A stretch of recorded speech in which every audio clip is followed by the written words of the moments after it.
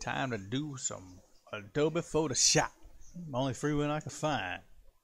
This one goes back to like the 2004 edition here, man. It's like Adobe Photoshop 7.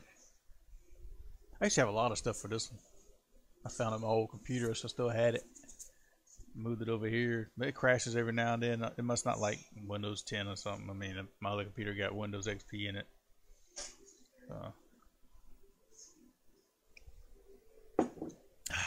I built that. Shoot, that computer is pretty old. I think the motherboard in it's an old AMD 2600 XP. 2 gigs of RAM. 2 gigs of RAM. I don't have a runner right now. I got a needs a processor fan, and the case needs a power button in it because I had to put it in this one.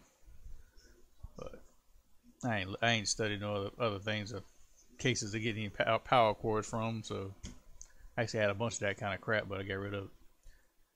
All right, what we gonna do? What we gonna do? Skull or something?